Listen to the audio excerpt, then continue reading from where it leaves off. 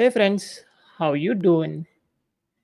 This is a series on how to build or how to create a website using Zola.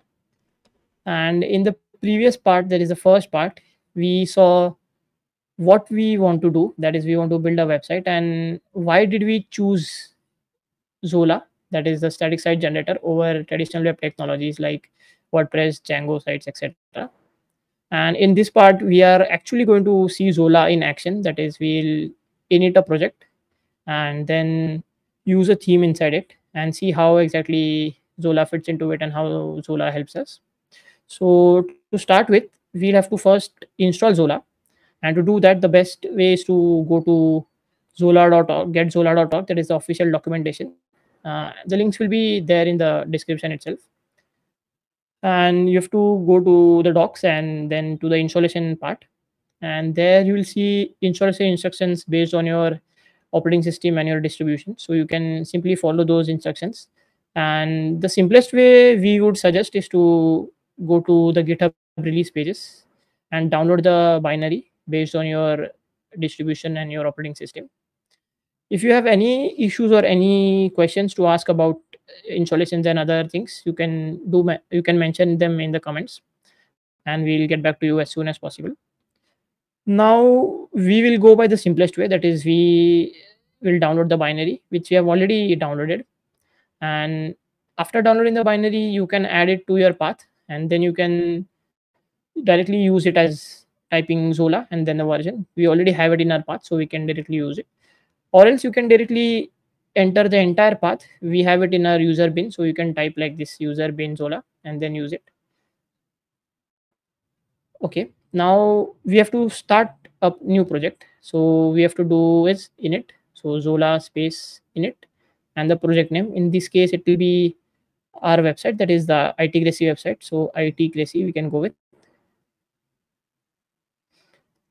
ITcracy website. Yep. When you do init, it asks you a few questions. That is, what is the URL of your site, the base URL. It can be anything. In our case, it is https itcracy.com. It can be your own website as well. And it also asks us some other questions as well, like whether you want SAS compilation or no. We can leave it to default, that is yes. It also asks you if you want syntax highlighting, if you want search index, and etc. We'll leave it to defaults and all the things.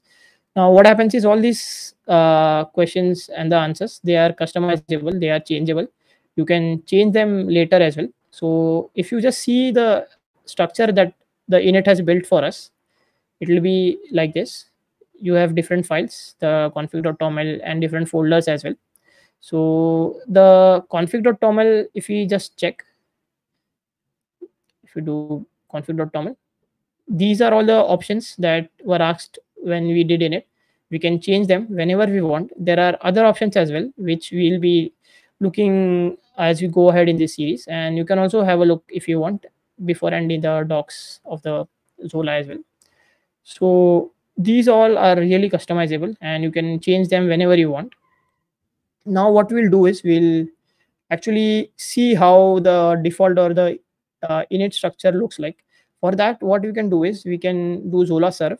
What this Zola serve does is, it builds your website, it compiles your website, and it serves it on localhost 1111, that is 4 times 1. So this is really helpful for you when you are developing website, like in this case. So you can live see your changes, as we don't have any templates or anything at all in our nav Zola code. You can see that Zola has a by default template page for us. You can see that it also mentions you are seeing this page because we couldn't find a template to render. And we can modify this page, we can create new index.htmls, we can change the theme, we can install a theme as well. And that's what we are going to do now, is install a theme. So we'll start by installing a theme, and to install theme, the link is given here. If we open that, it shows you how you can install a theme. You have to select a theme from the themes link that they have, and you can just clone it in the themes directory. We saw that there was a directory in our website structure, themes, and you just have to cd into themes, and then you can clone the theme that you want. So we'll select a theme for us, and we liked which one? Deep thought. Okay, we are going to use sorry, something else. You can choose whichever theme you Yeah. want. Deep thought is the one that we like. You can go with others as well. Yep. And it has a GitHub link. You can just open that, and they have the instructions here as well. But the instruction in theme installation, you can go to themes, installing and using themes. We saw that it was seeding into themes and then cloning the repository that you want. So in our case, it's Deep Thought. I can just copy this URL, or you can copy it from here as well. Copy it and then go to themes. We are in themes directory, and we can do git clone and then paste the URL. So this will clone the theme directory, the Deep Thought directory into our themes folder. And to use the theme, like mentioned in the documentation, for using a theme, you have to set a theme variable in the configuration file to the name of the directory that you have inside themes folder. So I'll just go back a directory structure. We'll open the config.toml file, and we'll add a variable down here. No, not here. I guess it's at the top level. To add it here, theme equals to, and we'll name it as Deep Thought. I guess this was the name that we had. If we see inside themes directory, Deep Thought, and our config. This is case sensitive, so it should be exactly the same. Yep. And it looks that we have it. And if I now do serve to check whether our theme was installed, it says that failed to render happened. Navbars item. Okay. To run that, there are a few instructions in GitHub page you can check. So what he says that you need to have navbar items in. There are a few configuration items which you need to add into your config.toml.